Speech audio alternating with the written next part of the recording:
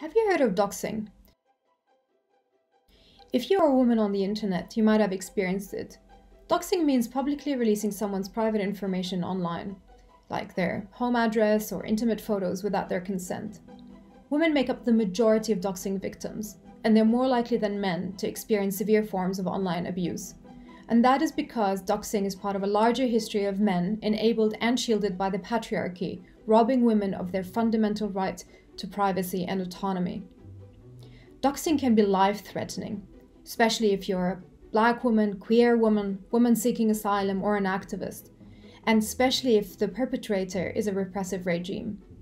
This sounds illegal, right? Unfortunately, it's not.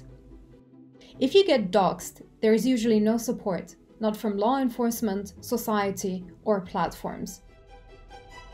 This must change. Platforms like Facebook, which make doxing easy and rewarding, must take responsibility. The burden should not be on women. It's up to all of us to create a safer internet and world for everyone.